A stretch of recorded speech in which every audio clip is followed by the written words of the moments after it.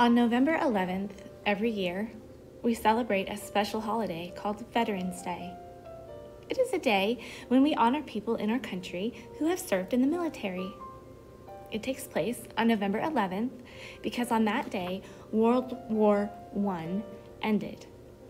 It was during the 11th hour of the 11th day of the 11th month of 1918. It originally was called Armistice Day because that is when the armistice with Germany went into effect. Armistice is just a fancy word that means cease fire, or that both countries agreed they would no longer fight.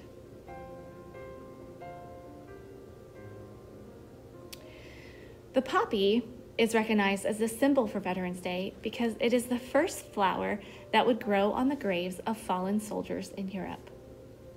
A very famous poem was written about World War I and the poppies.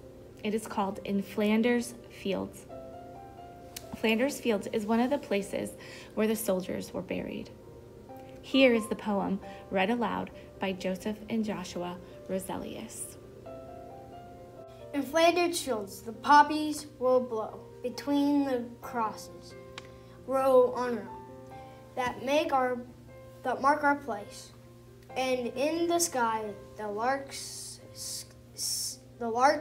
still bravely sing. Fly scarce heard amid the guns below.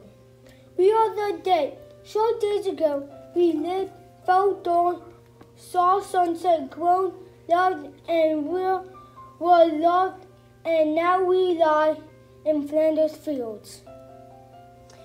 Take our quarrels with the foe. To your fallen hands we throw the torch. Be yours to hold it high. If ye breaks, faith will with us who die.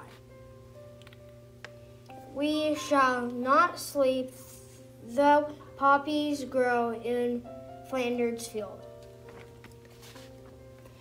Because the poppy is a symbol for Veterans Day, we will be making projects using poppies this week. A famous artist named Georgia O'Keeffe also loved to use poppies in her artwork. She liked to use many different types of flowers, and she is famous for her paintings where the flowers are very, very large or up close. She is considered the mother of American modernism. Now look at this painting of one of her poppies. Can you see how it is so large, like we are holding it close to our face and staring right into it? Now look at this next one called Oriental Poppies. In this painting, the flowers are so large they cover the entire surface of the canvas. Look how dramatic the poppies are with their very dark black center and the bright orange and red petals. It gives a very nice contrast to the painting. They are one of my favorite flowers to paint.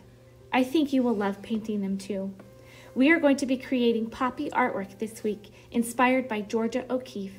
Try to make your poppies nice and large to fill up the whole paper, just like she did.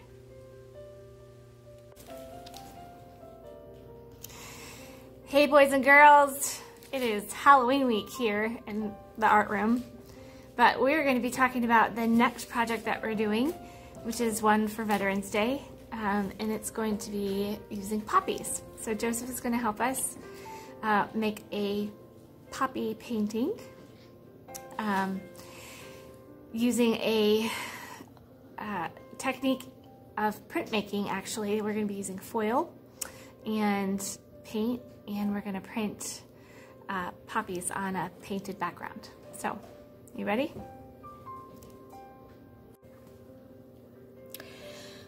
Okay, these are the supplies that you're going to need for today. From your art bag, I need you to get out a pencil and a paintbrush. I'm going to be giving you a piece of foil, your paper, and some paint to share.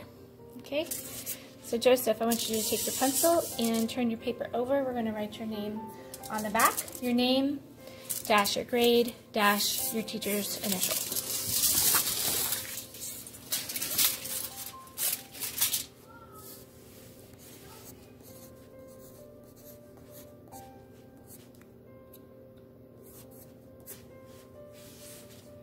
Good job.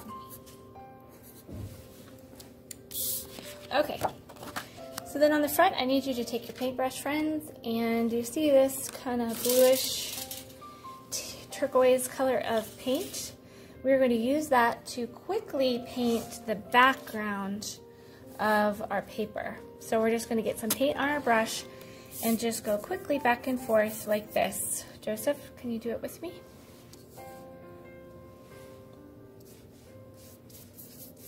Quickly back and forth.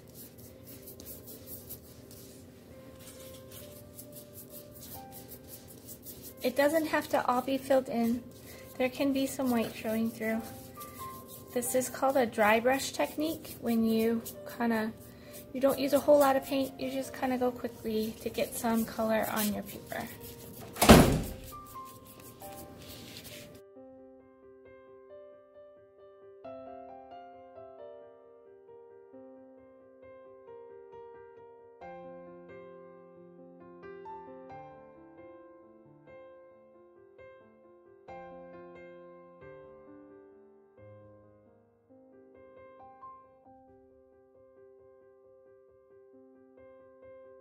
Okay, once you have most of your paper covered, you can rinse your brush. That's what Joseph's looks like. This is what mine looks like. Rinse your brush and dry it on the paper towel. And now we're going to get some of the red paint on our brush. This is acrylic paint, so it will not come out of your clothes. Get some of the red paint on your brush. This time you're going to paint on the foil. Okay, you're going to paint directly on the foil, and you're just going to make kind of a wavy circle. Nice and big. Nice and big. Fill up your whole square with a wavy red circle, and then fill it in with red. Get a lot of paint on it. You need a lot of paint on this for this to work. This is a printmaking technique. Okay, put a lot of paint on that piece of foil and fill it all in.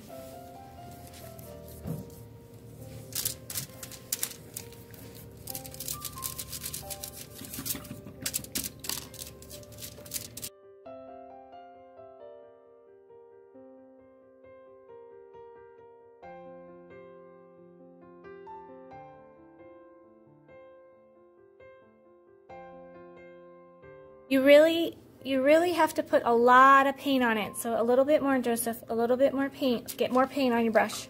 More paint on your brush.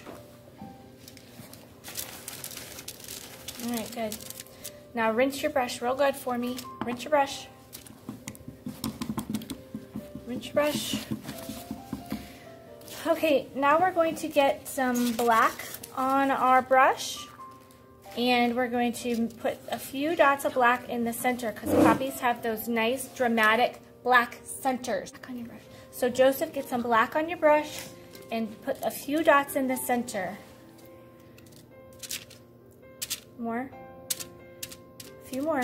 Get some more black on your brush. Some down here. Okay. Now we're going to get a little bit more black, and we're going to make a stem at the bottom. Okay, now what you're going to do is you're going to take your foil and turn it upside down onto your paper. You're going to press with your hands and rub the back of the foil very hard. And it will transfer the paint onto your background. Yep, rub it, rub it, rub it. Rub it really good. Rub, rub, rub, rub, rub. Rub it, rub it, rub it. Here. Okay, now, are we good? Let's pull off the foil and see what it looks like.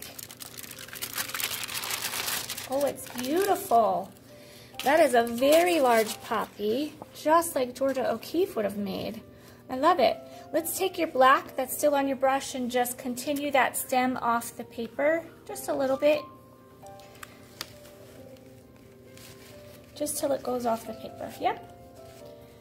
Beautiful. Nice job, friends. That is your poppy, printed poppy painting in the style of Georgia O'Keeffe, just in time for Veterans Day on November 11th. Thanks for joining us. We'll see you next time. Bye. Thanks, Joseph.